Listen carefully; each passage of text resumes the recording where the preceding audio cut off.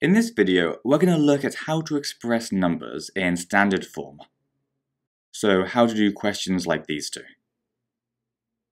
To recap, remember that standard form looks like this, where you have a front number that has to be between 1 and 10, and a power that has to be a whole number. So things like 1 times 10 to the power of negative 13, or 4.5 times 10 to the power of 4. In this first example, we need to express 0.0000384 in standard form. So looking at this number, we know that we want to end up with 3.84 times 10 to the power of something. Because remember, the front number has to be between 1 and 10. Or in other words, we always need only one digit behind the decimal point. To find out what the power will be, we need to take our original number and count how many places the decimal point needs to move, which is 1, 2, 3, 4, 5 places. And this tells us that our power is going to be 5. To figure out whether that's a positive or a negative 5 though, we need to look at our original number and see whether it's small or big. Because 0.0000384 is smaller than 3.84, that tells us that our power is going to have to be negative, because negative powers make things smaller. So our overall answer is 3.84 times 10 to the power of negative 5.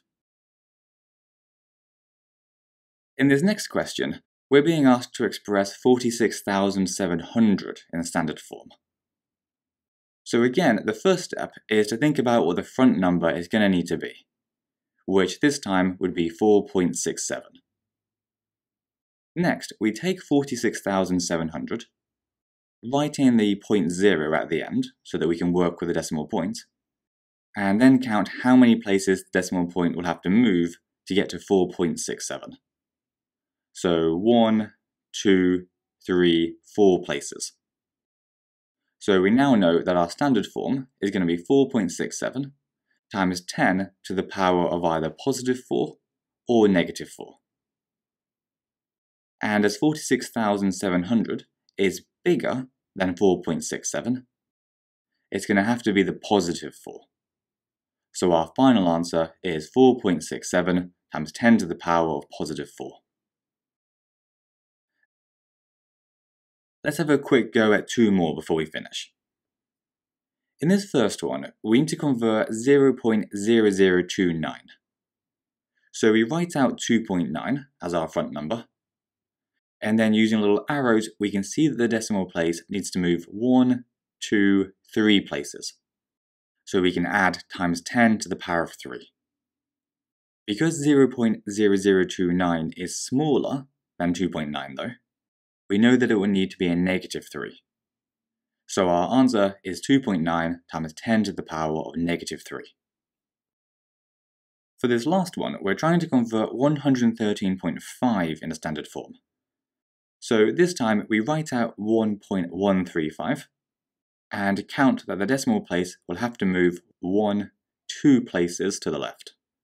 So we can add times 10 to the power of 2. And as 113.5 is bigger than 1.135, we can keep it as a positive 2.